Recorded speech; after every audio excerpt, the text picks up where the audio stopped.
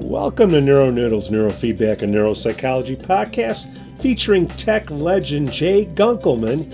He is the man who has read over 500,000 brain scans.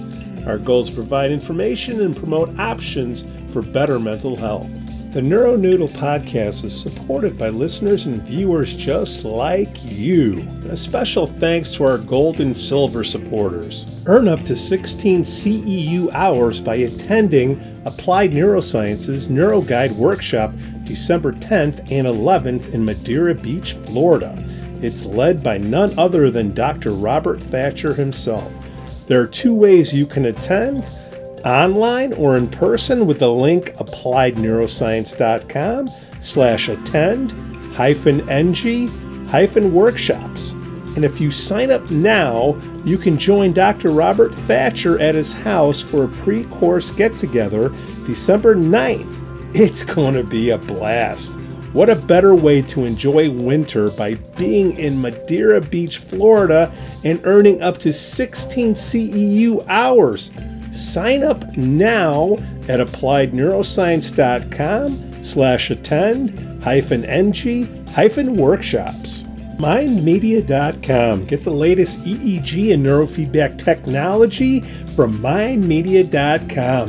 Their semi-dry sensor cap is a wonder to see, and their EEG amplifiers have been trusted in the field for decades. Their neurofeedback and QEEG courses will get you up to speed in no time. Visit mindmedia.com now. Dr. Brian Rosino, Washington, D.C., Bite-Sized Therapy. What's up? Let me get my video started. There we go. TikTok guy. 600-something thousand people. Holy cow. Welcome to the show, Dr. Brian Rosino, again. Thank you. Thank you so much. I'm happy to be here. Yeah. Nice to meet you. Dr. Gunkelman, nice to meet you. Just tech. Just a tech. Just a tech. Okay. An old one. Jay, how many brain scans have you read in your lifetime? I quit counting in the early 90s at 500,000. Seriously? Yeah. That's insane, man. Well, we did over 100 a day in the lab. What lab did you work at? In San Francisco, Dr. Harley Shear. Yeah. It was a telephonic EEG lab. We had 400 hospitals across the U.S. that broadcast into us off satellite. Really? And we'd print them out and process them and have them interpreted and get reports typed up and sent back. This is so far back. Cranking them out. Well, we actually used devices before faxes called QUIP, which was a rotary analog transmission device. Wow.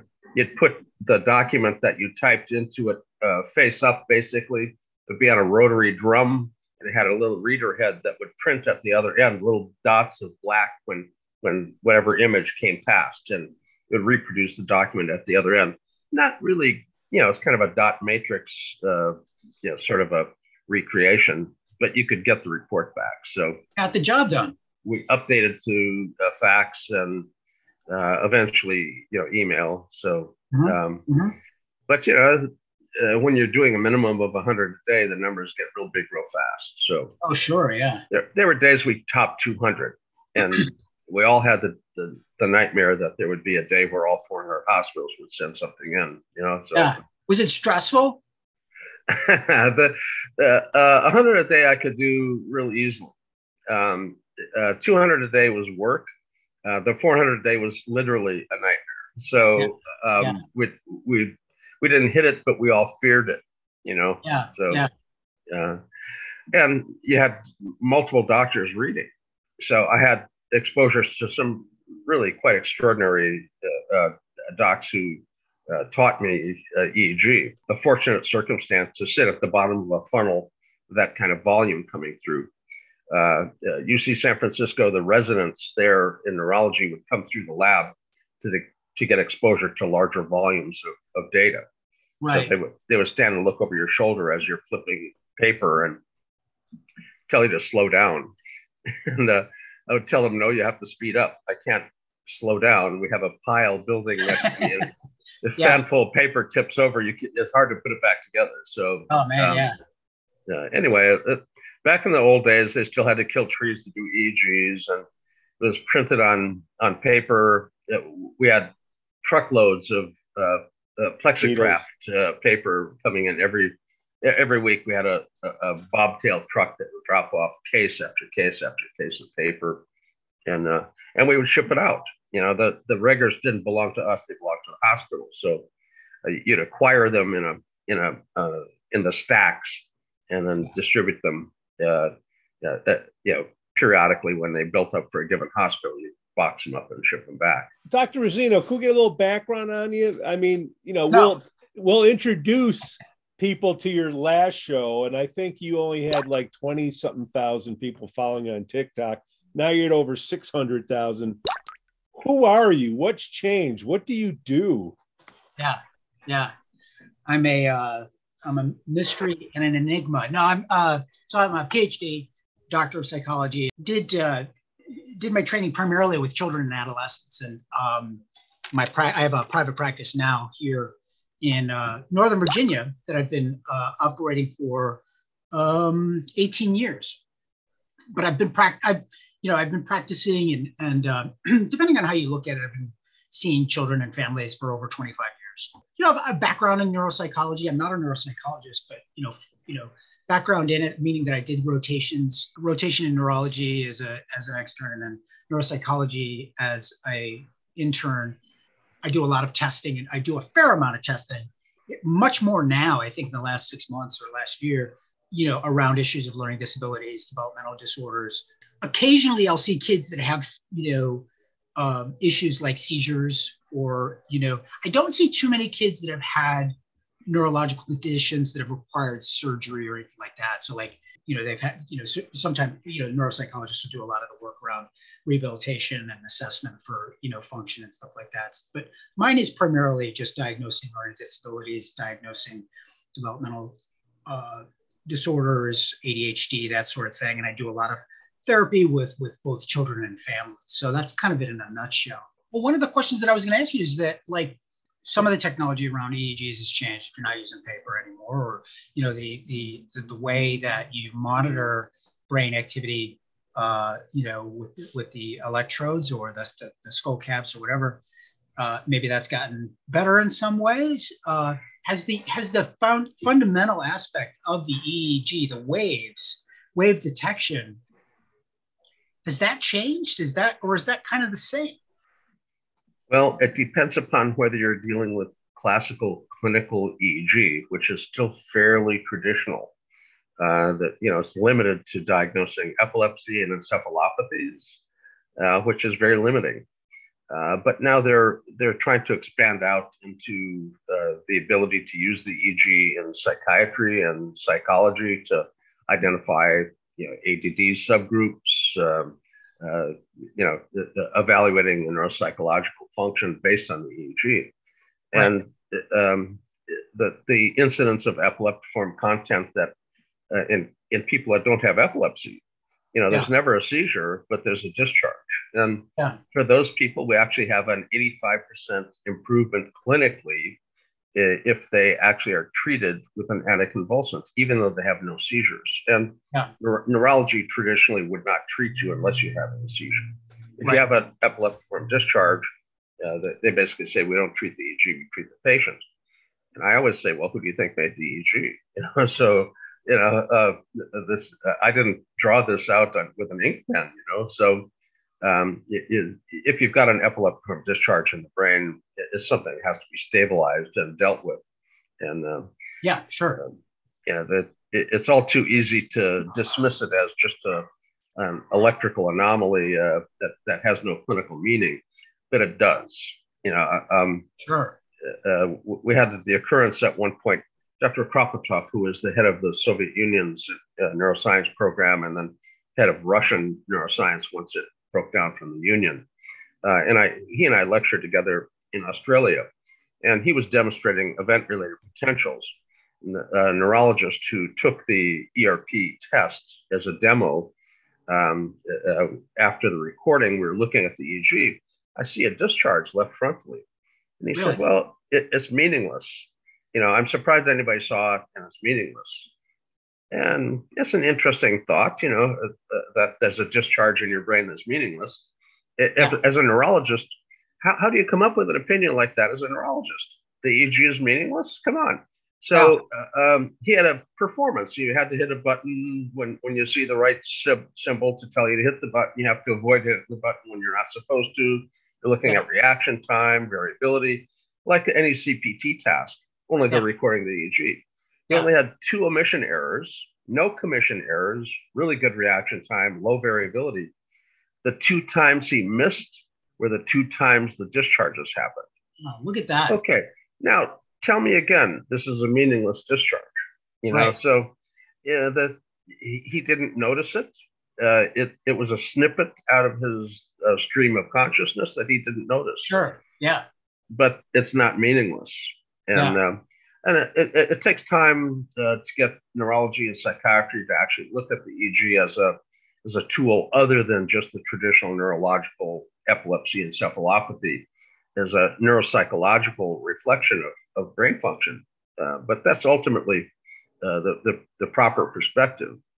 And it's taking time, but the research domain criteria, getting rid of the DSM and actually looking at biological signals as biomarkers and phenotypes, it ends up being, I think, the proper way to go.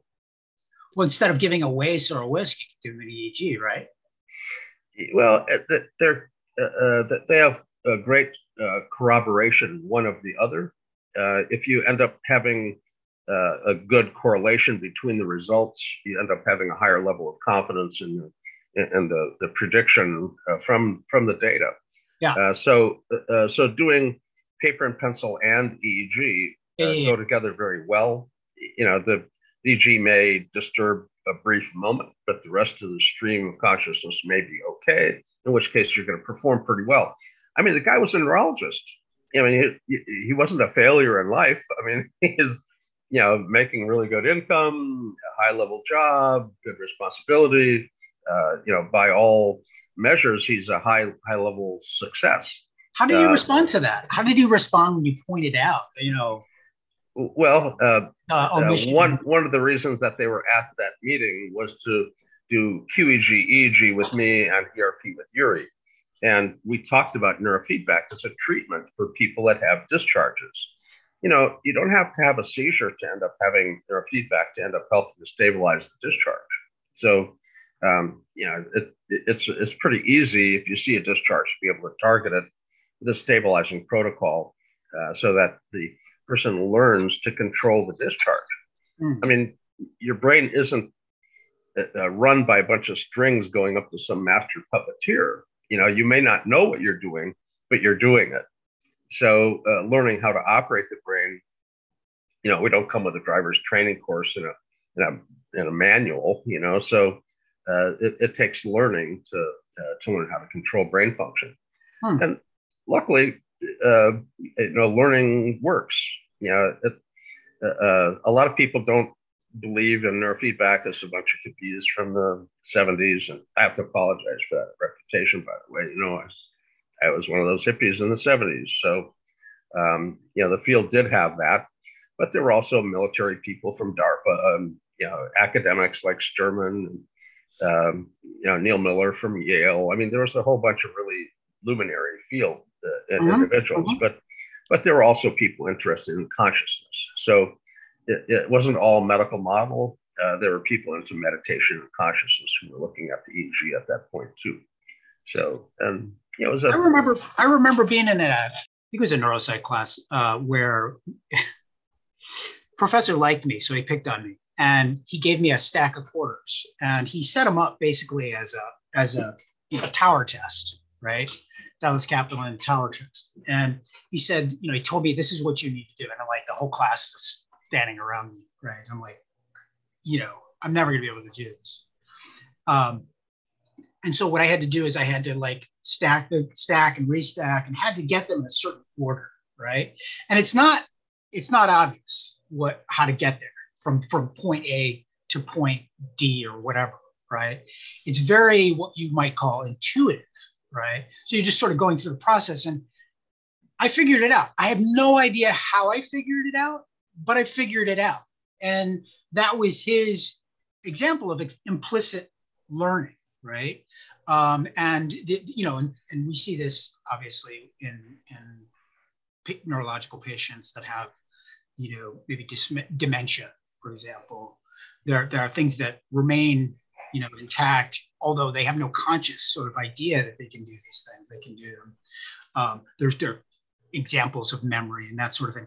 Is that kind of what you're talking about as far as the training goes, this implicit learning and how the brain kind of just figures it out at that unconscious level, how to not only monitor it, but then how to regulate?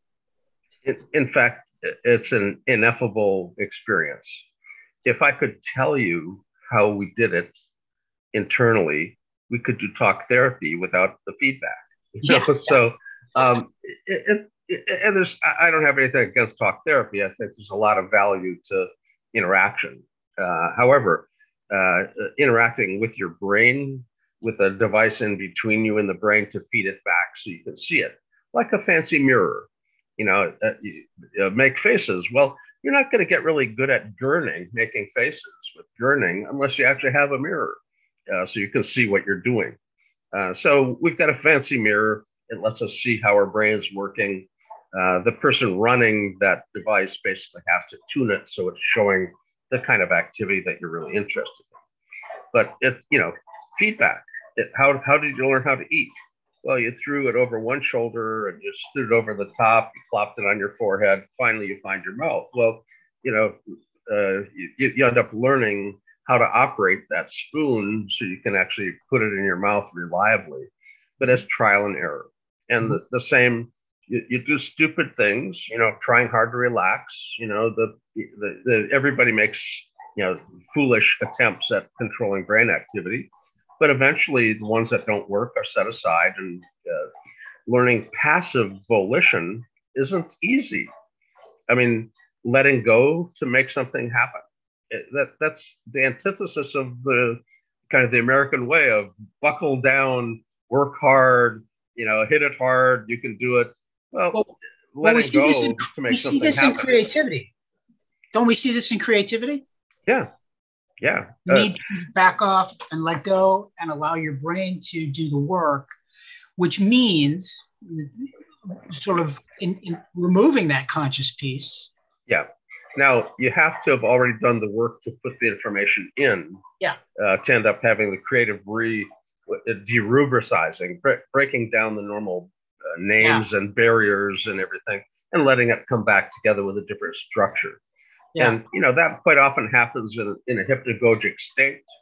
People that have the information already in their head reorganize it. In a meditative state? Yeah, it's a theta-like brain state that doesn't have the normal adult boundaries on everything. And you basically end up reorganizing material into a different structure. This sewing machine was apparently developed in a dream. The fellow moved the hole down to the tip of the needle. He actually saw himself in a pot with people coming at him with spears with a hole in the end of the spear, and kind of woke up with a start and said, restarted the sewing machine and came up with a way to make that work. Organic chemistry, dozing off on a streetcar going home from work. And instead of a linear structure, you saw fuzzy balls stick together, finally make a chain and play crack the whip, and they came around and made a ring. Boom, the carbon ring. So, the restructuring of ideas you already have, but don't have them right. And you can't do that by thinking hard. You do that by letting go and letting things restructure. Yes, exactly. And the foolish attempts at trying hard to relax kind of stuff, the thinking hard to make your brain work. Everybody tries it, and they'll try various mental tricks, thinking about this, thinking about that, and but eventually, you find that the act of thinking gets in the way of actually doing, and thinking about it isn't doing it. And But operant conditioning is one model. You're getting successive approximations, and you're getting better at it. But that doesn't necessarily explain all of the kinds of learning that are observed. You sometimes see a sudden change in kind, and operant conditioning doesn't really predict a sudden change in kind. Systems theory does. If you provide feedback to a system, it can self-regulate and change state. So systems theory combined with operant conditioning, the overall integrated complex model of how everything works probably doesn't exist yet, but you've got to honor both of those approaches because they both describe some of what we see.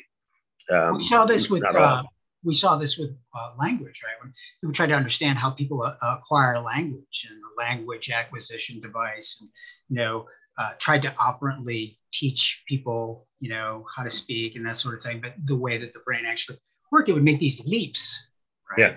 Make these huge leaps, and they had no idea how they got from, this point to this point, but the brain was doing that.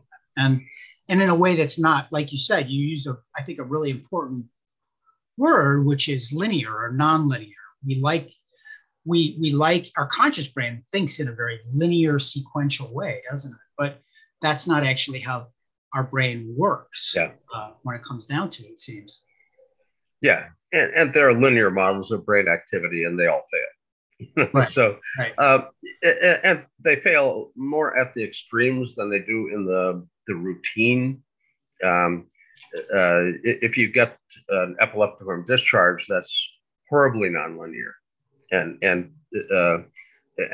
simple background algorithm, just sputtering away at the back of the head, kind of fits a linear model. But when you get to the extremes of consciousness change, falling asleep from the awake state to drowsy to actually being asleep, those changes aren't linear. They're changes in kind, and they're not easily predictable. Yeah. And there are a lot of people with AI trying to predict the occurrence of epilepsy before the seizure happens. So you get a warning. Oh, you got to stabilize yourself because you're about to have a seizure. Well, so far, all of those have failed. They're getting closer, but there's a difference between the old skin version of intelligence and AI. The modeling I've done on EEG in the publications about EEG-based phenotypes, that was all using the old skin version. Exposed to over 500,000 EEGs, you start to see patterns in the data. And, when you see patterns in your data, you've got two options. You could see meaningful patterns, or you could just be freaking crazy. I'm seeing things, so sure, yeah. Your brain could be putting things together. Obviously, you could project a pattern that you learned about in some science fiction book, and now you're looking at the data and you kind of see a pattern you think you see. The only thing you can do when you see a pattern in the data is actually to publish about it. And if the pattern predicts things, the model predicts things, those predictions can be tested.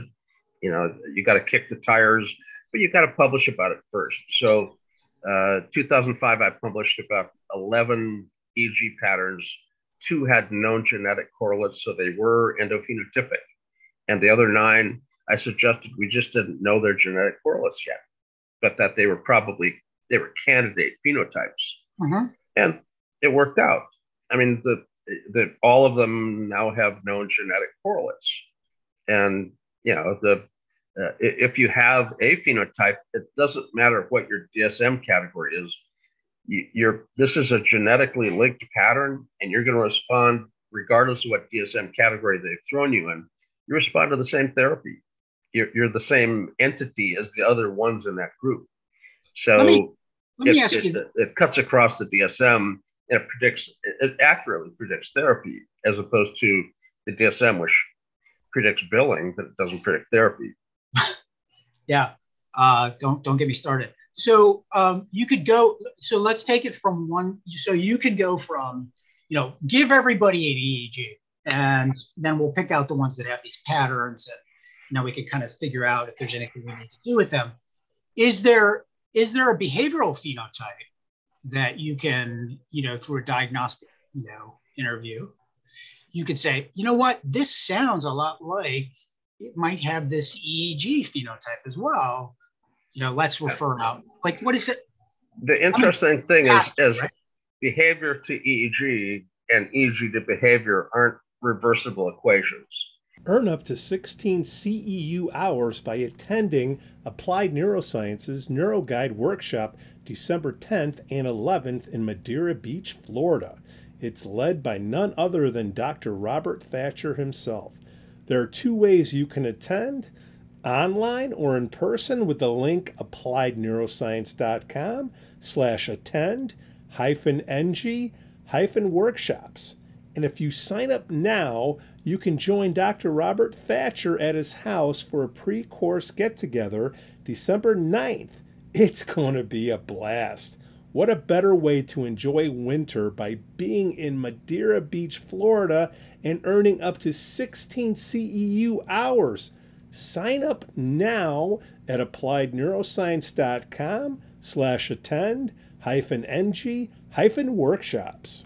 Okay. The behavior will tell you what neural network is not working properly. Mm-hmm. I have OCD, so my anterior cingulate's not really functioning properly.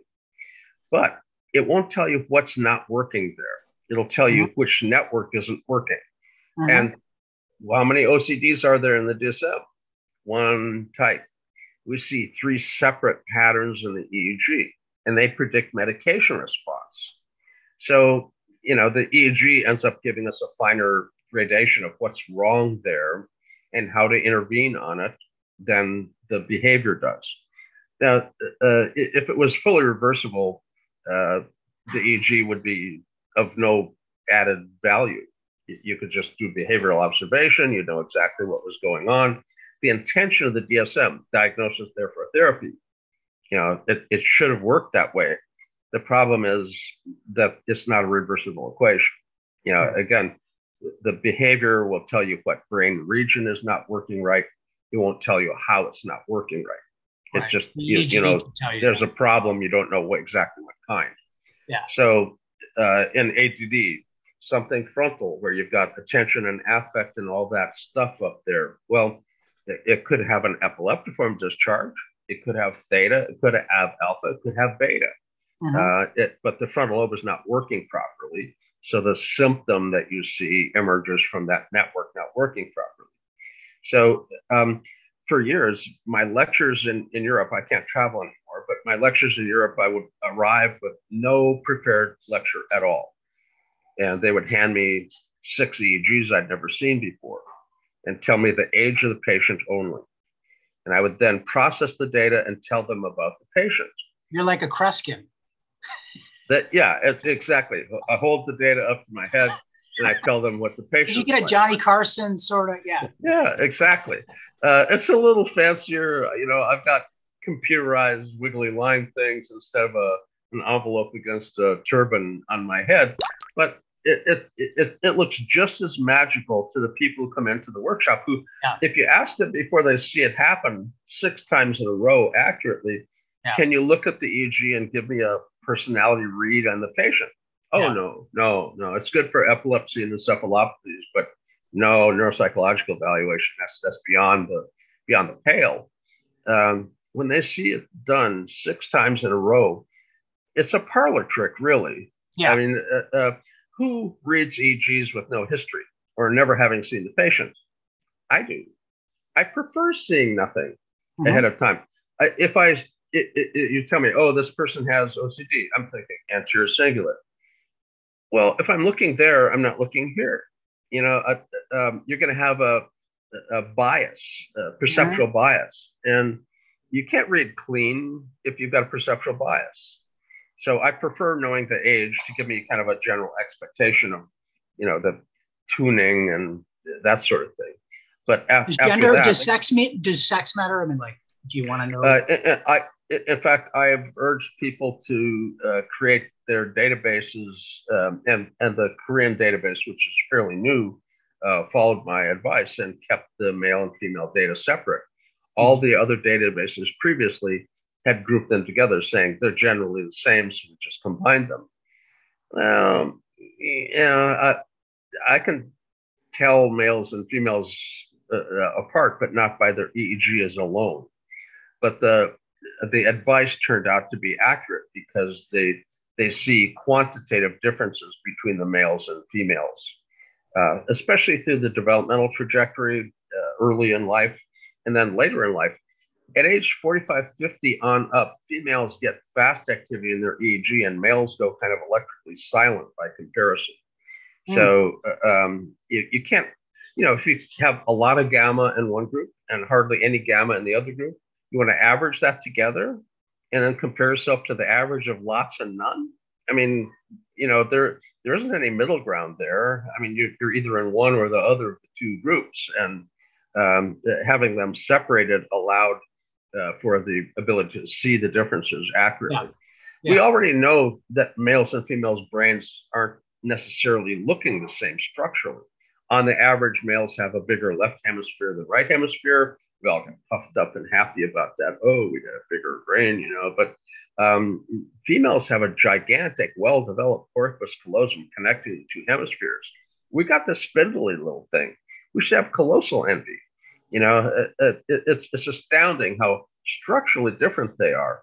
And at the same time, everybody was saying, well, they're kind of the same, so we combined them.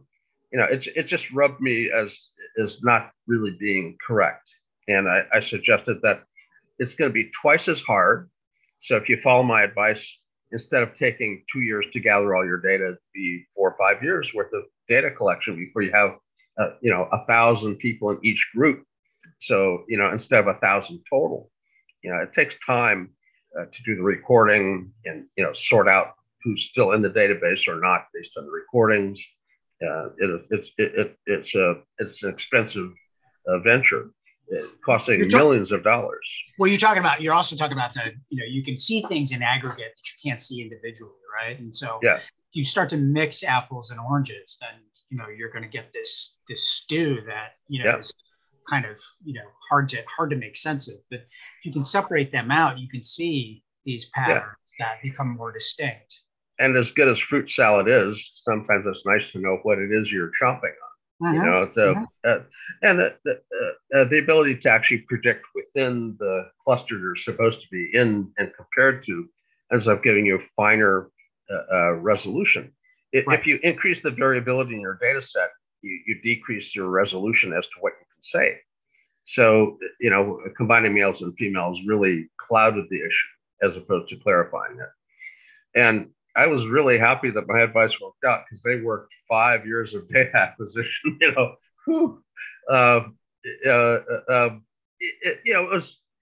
was not just blind intuition. It was an educated guess, but still a guess. It was still a guess, and I'm glad it worked out because well, that's all we ever do, right? Is guess, right? We just do educated guesses, and some of them have greater or more or less risk attached to them. Well, wild guess, you could call it hypothesis if you wanted, So sounds so much more scientific than wild guess, It sounds like you know what you're doing, right? Jay's got game. Dr. Jay has serious game. He does, game. He's great to talk with. So Dr. Brian and Jay, a couple of things that we're dealing with in neurofeedback is number one, mental health, the stigmatism with mental health. And then number two, the technology behind neurofeedback. It takes a lot of work to learn. It also takes work. It's neurofeedback training. So the person that's looking to get improvement, they have to train. We do this podcast not to make money, even though it'd be nice to make money, but to get the word out. Not allergic to it. Yeah. I'm not, Patreon/Neuronoodle. But we're using this platform to, like the name Neuronoodle, to kind of quote unquote dumb it down, make it simpler for parents to understand, to take in the information. And people don't want to watch a whole hour at once. They want, little bits and pieces at a time. You figured out TikTok, how to get your little snippets out there for your audience. Now, do you have a younger audience where you're kind of telling them, hey, man, it's not a stigma. It's okay. There's nobody that's perfect. Are they starting to, do you get them to engage their parents to say, hey, you know, something isn't right here, and then they get a hold of you? How do you use TikTok? TikTok, not a lot here. YouTube is okay. But how does it work for you? Like, because you're a clinical provider, and maybe you want to get more clients, maybe you want to educate people. You've done it. What do you see with TikTok and using video to help with astigmatism and having people get help? So, and this is want to just put a dog ear on a question for you, Jay, about accessibility, right? And this is an issue of there's a number of things, reasons personally why I do it. One is I'm a bit of a ham, and I'm sure, Pete, you don't know that at all, that I'm a bit of a ham. A lot of it. But so I enjoy doing that sort of thing. I also enjoy the creative process because it is a challenge. What you're doing is you're trying to boil down ideas that can be really complex, and they have a lot of different things to them. And you're trying to boil it down without losing too much that's essential, right? And you're gonna lose. I mean, like, whenever you simplify something, there's gonna be stuff that you lose, right? That's why it's simplified. But what I'm trying to do is I'm trying to simplify some of these concepts so that kids can first recognize, oh, wait a minute, I've seen that. I know that experience is. I've had that experience. And then connect it to another concept, right? Which is, wait, that has a name? Like, that experience has a name? And then it's sort of like, yeah, and within that experience, you might have noticed X, Y, and Z was happening with you. So then they can label those. Oh, I felt anxious. Or, yeah, I sort of started to shut down after. What does shut down mean, right? What does that look like? What they can do is they can start to label their experiences. And the idea with language and any kind of kind of perceptual process, I guess, is you want to put the information into packages that you can use and work with, right? So that's what I'm trying to do. I'm trying to put the information into a format that they can use. Now, I don't have a program evaluation, so I don't know how people are using this on the whole, on a sort of population level. Like, I don't know how all, people are using it. I do get feedback from people that tell me, look, this is one, it's wow, this is so validating, like, to see it enacted and then described is like incredibly validating for me. Like I know that my experience isn't, like, I'm not crazy. There's a reason why I feel this way. And, like, there's things maybe that I could do about it. That's one thing. It also, people have said that they've taken the videos into the therapy room and they've showed them to their therapist, like, this is what it is, right? Because in the therapy room, that that's one of the barriers, right? Is the ability to articulate these things, have a vocabulary for these things, being able to reflect and convey this to somebody else. Like, those are not small limitations that happen in the consulting room, where somebody talks to you, when you want to talk to somebody and interview them. And Jay, this is where you're kind of getting at that information, but in a different way, right? But what you're relying on is a self-report, right? And that self-report is like, it's got all kinds of issues with it, right? Potentially. Not the least of which is they can't self-report because I don't know what it is, right? It's beyond accessibility for whatever reason. But when they see a video, they say, that's what that is. That's what that is. And they can then take it to their therapist and say, I think this is what this is. And the therapist can look at it and say, yeah, I think that is what this is. And then they can kind of move forward from there, right? So that's one function. There are definitely problems that have been cited, I think, in journalists have identified, and rightfully so, people that are, It's the problem of oversimplifying. It's the problem of wanting to be famous, people wanting to be famous. There's a voyeuristic piece. But what they end up doing is they say, if you have these three things, then you're this, right? You know, if you have these two things, then you're a sociopath, right? And it's like, no, wrong, right? But The DSM. What happens, well, and it's not, but here's the thing, it's not even the DSM. It's somebody's experience and conception, non-professional. It's their, I mean, they have their own life experience and what they've read that's not curriculum based. And they are now putting that together and packaging it as, you know, diagnostic information. And what happens problematically is that you have impressionable young people that they run with that. You know, they say, you know, I think I have autism, or I think I might be narcissistic, or, you know, whatever. And it's based off of, you know, this really, really biased snippet of information. And so that's always the, you know, there's the abuse, the misuse of information. It's really easy to do. And it would be easy for me to slip into too. I've actually had, in the spirit of full self-disclosure, I've actually had people say to me, you know, write in the comments, look, I don't think this is accurate or whatever. And I've thought to myself, you know what, they're right. I got to take it down. You know, this is not I don't like feeling like this video is out there and somebody could potentially look at it and interpret it in this way, right?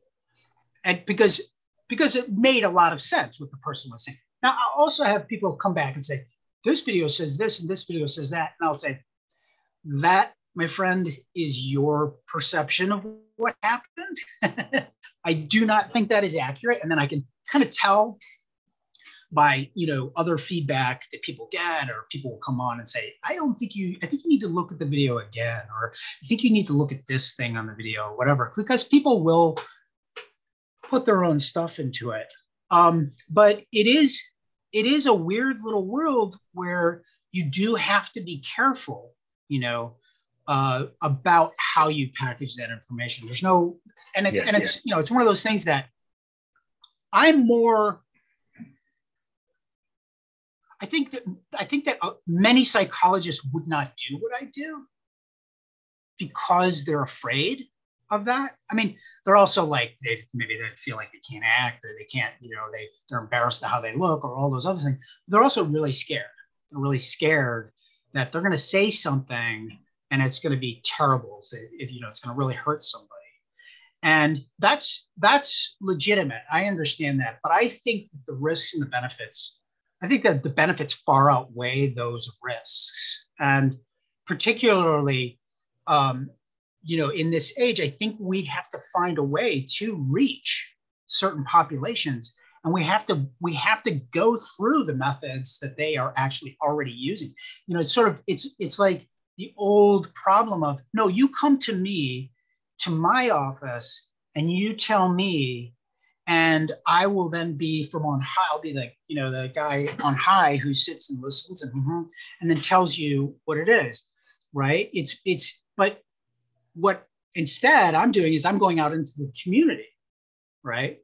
And it's like I'm giving speeches, or I'm educating people, or whatever. And then people are free to take the information and use it, right? So it's more accessible. Does that make sense? Yeah. Almost 700,000 people, those little snippets, you're educating somebody. And to your credit, I mean, you're a licensed guy. It's hard to get licensed people on this show to say anything. That's why I like dealing with Jay. He'll say whatever. He doesn't. How do we get past, you know, hey, something's wrong with you. You're not normal. You're, you know, do you see it getting better with kids out there? Also writing a book.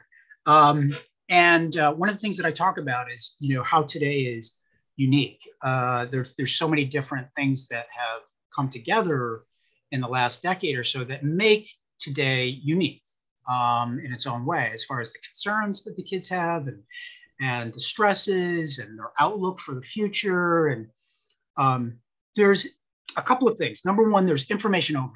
right? There's a lot of information.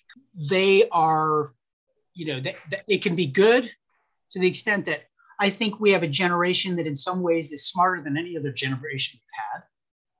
They know things like, it's like, as civilization advances, the younger generations just get way smarter than the previous generations. It's just a natural byproduct. So because of their access to information, and they know things that we had no concept, providing they are very educated. A number of them are very educated already on psychological concepts. Like I never talked about narcissism. I never talked about personality disorders when I was a sophomore in high school.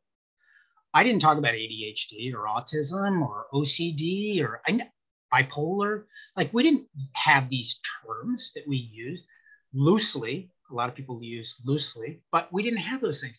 But I think in many ways that's great because it's becoming part of the fabric of our culture, which is that teenagers are learning more and more about what mental health is, what it means, how to manage it, right? They're better equipped, but we have to be careful to still meet them where they're at, not give them too much information, give them information that's accurate, give them information that they can use, right? All of those things. Technology allows us to do that in a way that we couldn't do before. So, but we have to, it's a genie in a bottle. We have to kind of be careful. No, it does. It makes it easier, I would think, for the parents, because think about neurofeedback. It gives a voice to people who don't have a voice. They can't articulate what's wrong. So Jay can look without even seeing somebody, what's going on. You know what I mean? So, and then, talk therapy. Look, you could take a pill, you could do yoga, you could do talk therapy, all of it, there's not one specific thing to do, right? A pill is an immediate quick fix that doesn't last. Okay, neurofeedback takes a long time, but it's more of a permanent thing. Or yoga or talk therapy. When I was a parent and I had a kid going through counseling, it just seems like, what is the end game to this? Well, it's just a routine. I go in for habit. I don't know if anything is, coming out of it. It is nice to see, hey, look, here are the issues. Here's a report that shows, here's physically what's going on, the dysregulation in the brain. And here are the different things that you can do to help correct it. Talk therapy is one of them, and neurofeedback. That's why a lot of clinical psychologists are curious about, neurofeedback. The drug companies, I don't see the incentive on having an end game to mental health, because then the money doesn't come anymore, right? I mean, it's just a business thing. But let's just say a drug company says, I'm going to do a neurofeedback machine and have a subscription to it. I would think with all these positive results that we are seeing, that's not placebo. The school counselors should have it to help identify, issues, even though people don't like that and you can't do it because of, the privacy stuff, the jails, and there's so many things for society that it could help. Do you see the budgets increasing for mental health? Because you're dealing with kids. Do you see the schools putting more money into it? So part of what you're talking about is scaling too, right? Like being able to scale something. And there's a couple things, and I'll try to get to your question. Yeah. But the first thing is, one thing that I encounter with teenagers a lot is their idea of what it means to make things better. A lot of times I get the question, how do I fix it? Which is like a really kind of annoying question. How do I fix this? Right. And it's annoying because it's like, first of all, you're viewing things. You're not an alarm clock. You're not an Oldsmobile. Right. There's not a kind of like a switch or a connection that just sort of gets fixed. Now, in some cases, people report that they have had that experience, like with medicine or whatever, but just really letting people know that this is a process and there are different aspects to the process that have to come together, right? That's a hard thing for a lot of people to first of all, to think about, but then also to kind of like accept, because they're in pain, they want change, and they want to know, like, They want to be empowered. They want to know this is what I can do, right? And we can still give those things to people, but we have to let them know too. All right, you got to think about it like this. This is why you're doing that. This is how you're doing that. Also, in terms of something like EEG feedback, and this gets probably to my question for you, Jay, which is accessibility. Like in terms of scaling, like right now, what we've got is, you've seen how many millions of EEGs. You're like a treasure in many ways, Jay. You may not think of yourself that way, but you are, because you have this ability, you have this wealth of information. Your brain has been trained in a way that you can spot things, right? And you can do like tremendous good for people. How many people like you are there, right? And how many people can you help, right? So you're just sort of like, I imagine, like sometimes I experience this, but like you just feel anxiety because there's like, I can only do so much. So the question is then, how do we give what you have away so that other people can do what you're doing? And I don't even know if this is something that can be done, but that a counselor at a school can basically arrive at the conclusions that a Jay Gunkelman would arrive at, right? With much less training, much less experience, right? But they have a machine, or they have AI, or they have something that's going to help them do that. We see this with testing programs. Things that can take data and it can put things together to give us a personality profile that's based off of, all kinds of statistical information. So the question is sort of like, how do we scale what you have to a point where it can happen in thousands of offices, right? I don't have an answer to that, but that seems to be one of the primary questions. What do you think? There are people trying to bottle what I have, basically, in some way, and it's a difficult task because they're basically trying to use AI to do what I did with my old skin version of intelligence. And Emmett Aitken, who's an MD PhD out of Stanford, started the project there. And they've got an AI algorithm, and they just wanted to feed it lots and lots of data so that it could end up sorting out all of these patterns. And Stanford had 35,000 EEGs already digitized, ready to go. But those were clinical EEGs done for epilepsy and encephalopathies. They weren't done for ADD and autism and depression and bipolar and OCD and personality disorders, so they couldn't feed the AI what it needed to end up digesting things and coming up with the right outcome.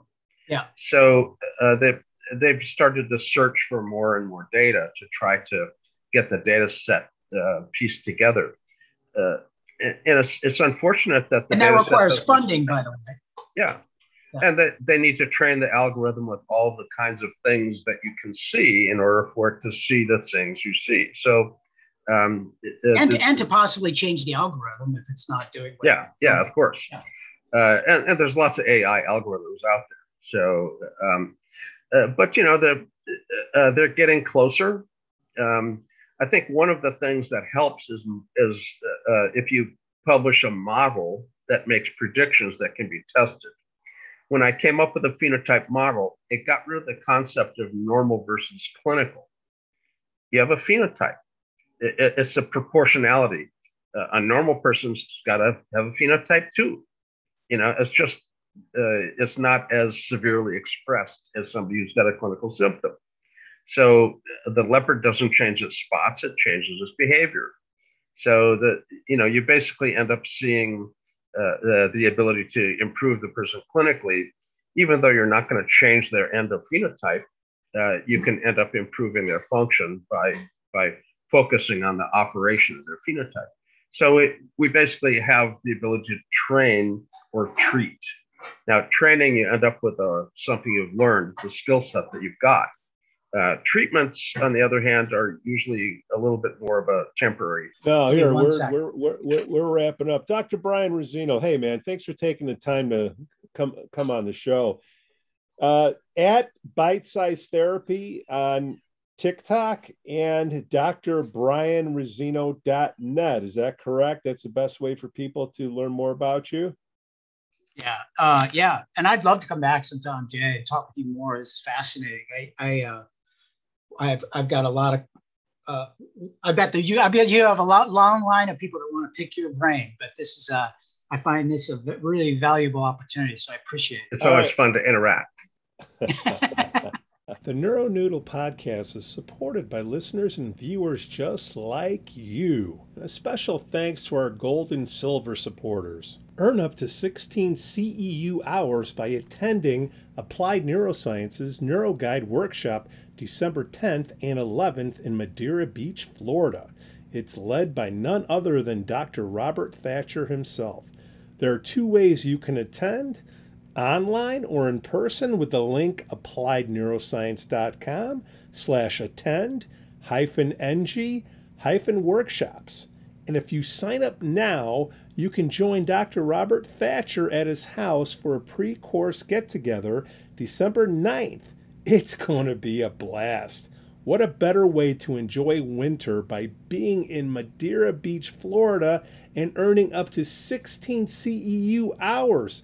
Sign up now at appliedneuroscience.com/attend-ng-workshops.